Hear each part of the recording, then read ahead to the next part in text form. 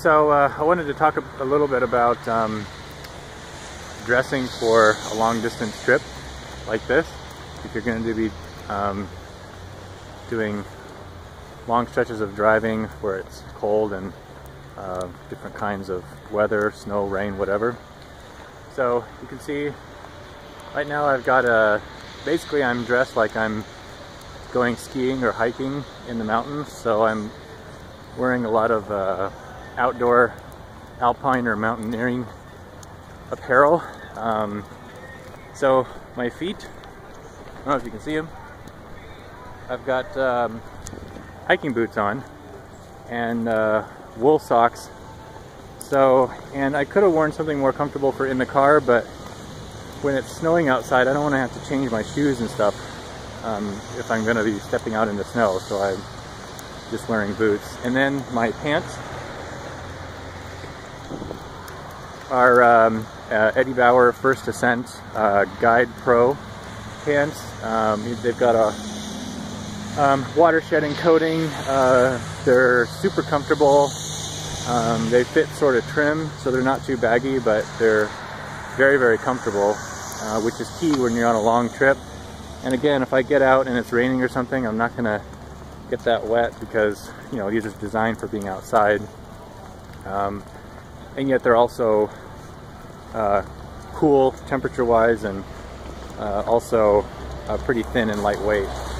So, and then since we're trying to minimize using the heater while I'm getting used to how much charge to use, I have a thermal merino wool layer underneath the pants, which really helps.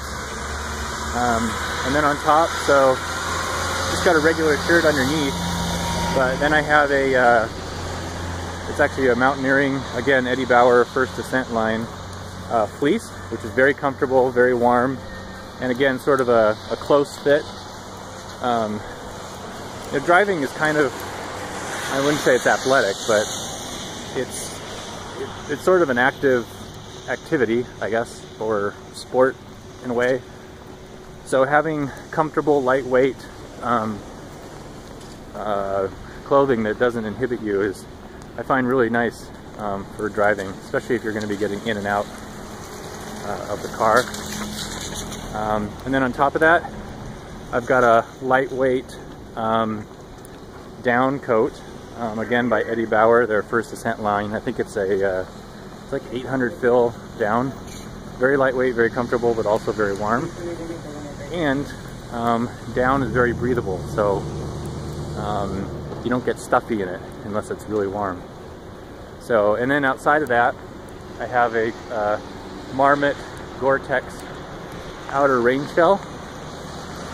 So you could have one giant coat that combines like the insulation and the rainwear, but I don't want to be wearing one giant coat while I'm driving. So the layered approach has worked super well on this trip because I can either wear the fleece or the down coat as well when we're in the car and it's kind of cold. Both those layers are very comfortable and easy to move around in. And then if I have to get out while it's wet, right now it's kind of snow/rain, so I wouldn't want to get my down coat wet, even though it probably wouldn't matter, just dry out. But so I just throw on my shell, you know, when I'm getting out to charge it or we're walking to somewhere to eat, and yeah, makes it really convenient. So basically, if you dress for an active, comfortable outing, then you'll be good to go on a long road trip. So, and when you get mountaineering clothes and stuff like that, the weight of the garments is really key, and so they're designed to be lightweight and often very packable, so they don't take much space in your car. So, I mean, I don't do mountain climbing, but I find the gear is, or at least the apparel is, super helpful. And then of course you want to have gloves. Even a light pair can prevent some frostbite, although it's good to have a light pair. If you're really going hardcore, not using heat in the car, you're going to want a pair that's comfortable that you can drive with. And if it's really cold out, you might want a thicker pair. I just brought my light ones since I'm not going to be outdoors that much in between driving stints. So anyway, that's my I don't know, apparel equipment for this trip. And this is the last day. Today we're going to be arriving, our last supercharger is Truckee in the Sierras, and then our destination is just a little bit beyond that. So yeah, there you go. There's a driving tip for you. Mountaineering lightweight apparel. Be comfortable, be warm, be dry. One more thing I wanted to mention about sort of a rain jacket that you would bring in the car. If you go the shell route, or even if you don't, in other words, getting a hard outer shell that's not insulated that you can put over other warm layers, I recommend either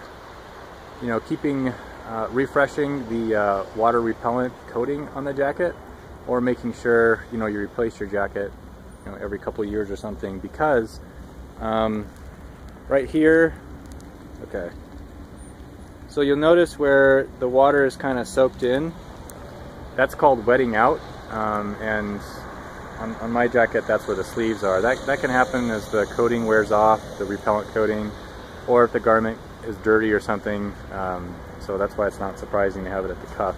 But you don't want your garment as a whole to do that, because what you want it to do is when there's moisture on the outside, even water droplets, you want to, well, okay, see that?